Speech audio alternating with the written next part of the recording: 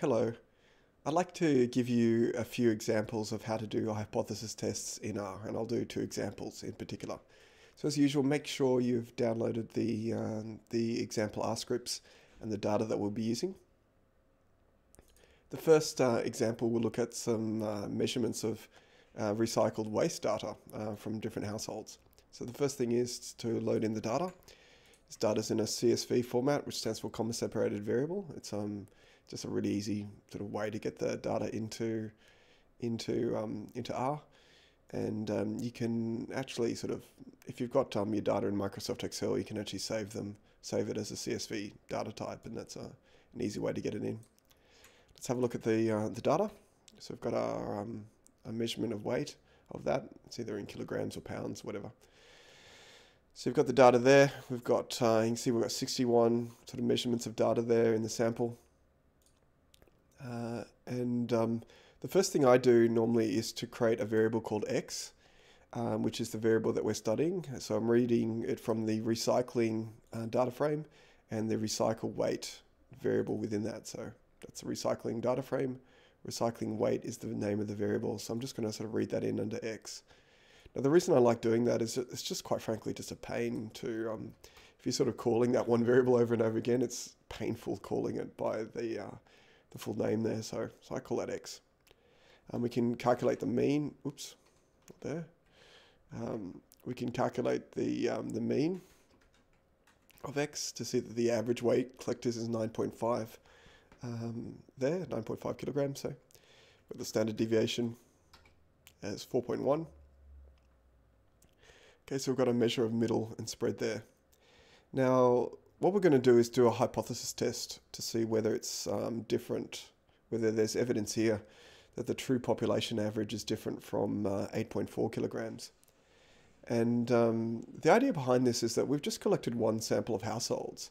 So we're trying to make an inference based on this one sample about what might be true for all households, just based on this one sample. So just because we got in this one sample 9.54, that's not going to be the true case for all households because we just collected 61 households. So to try to make an inference about what might be the case across 1,000 households in a suburbs just from this one sample, we need to be careful. So the null hypothesis here is that the true average for the entire the entire population of households is 8.4. Where did we get that from? Maybe it's what it was sort of 5 years ago when we did a measurement across all the households at that stage. So based on this one sample of 61 households, is there any evidence here that it's changed, that it's different from 8.4 kilograms now?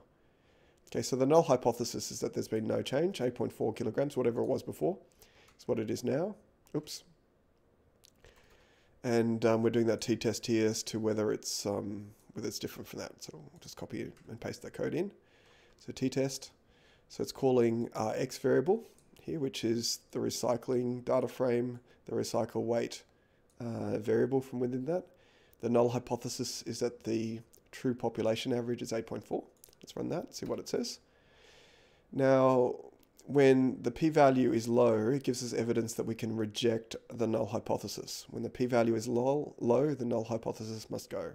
In this case, the null hypothesis is that the true population average waste per household is 8.4 kilograms. Because the p-value is between 1 to 5% threshold, that gives us strong evidence that we can reject that null hypothesis and conclude that the alternate is true, that it's different from 8.4 kilograms. And in this case, because our sample, it indicates that the mean was above, it's 9.54 kilograms, it's different from that, we can also conclude that it's gone up. Not only is it different, but it's actually increased from what it was previously. Okay, so we've done our null hypothesis. So just because you collect one sample and the sample mean is 9.54, that in and of itself is no indication that the mean has changed or that it's true for the entire population. That's just one sample. It's just true for that one sample. It's not necessarily true for all households in this case. So what we're trying to do is collect a sample and then make an inference about what might be true for all households based on this one sample. And usually the reason why you're collecting a sample is because you don't have data for all the households. It's either expensive or difficult to collect that data. So all we can do is this one sample. Let's do a second one as well. So we'll just clean up our data space, just remove all of that data and the variables. So get rid of those once my copying and pasting actually works. So copy, paste in there. So it gets rid of all of that. Let's load in some data for some taxi fares that our company might be reimbursing employees for. And we'll have a look at the data. Okay, get rid of that one. Okay, so this is some taxi fares collected. It's some old data. Usually taxi fares are much more expensive these days. So we've just got some data collected. This might be some reimbursements we're doing for employees for taxi fares collected. Okay, again, I like to sort of store that under an X variable so it makes it easy to call in our functions. Let's visualize it, have a look at the histogram. So I'm using the Friedman Deaconess sort of bin widths here, which tend to be a bit better. And we've just labeled the taxi fares axis down here. So we've got our histogram here. Again, histograms usually don't look fantastic in R. I mean, if you want a sort of good-looking histograms, then maybe use a spreadsheet package like Excel or something like that. But the good thing about R is that you can automate these, and especially from a software point of view, it's easy to automate and generate sort of web pages and things like that based on them. So we've got a histogram. We've got like a high number of cases are below about the sort of the $7 or $8 sort of threshold, and we've got high positive skewness here in the data. We'll also see that skewness if you run a box plot. So obviously the minimum that a taxi fare could possibly be is 0, but it's sort of unlimited upside potential. These are outliers. Perhaps are some really big taxi cab fare late at night, where some employee goes home, or perhaps someone was going to the airport or something like that. We can see the middle 50% of the taxi fares seem to be somewhere between about sort of $5 and about sort of $25 in there as well. Okay, we can calculate the middle and the standard deviation.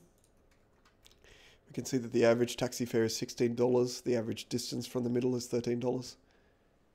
Perhaps some time ago we measured that the average taxi fare used to be $14, perhaps a few years ago. Has there been a change based on this sample of taxi fares that we've collected? Well, we can run that as a t-test. The null hypothesis is that the true value is equal to 14 for the entire population of all possible taxi fares. We've collected a sample. The sample mean in this case is 16.4, but is there evidence here that there's a statistically significant difference from this null hypothesis of 14? And if you look down here, we've got a degrees of freedom of 149. That indicates that the sample size was 150 because degrees of freedom is sample size minus 1 in this case. We've got a t-test statistic of 2.2. The fact that it's above 2 indicates that there's good evidence. But to really sort of work out whether you can reject the null hypothesis, the p-value is the one that's most useful here.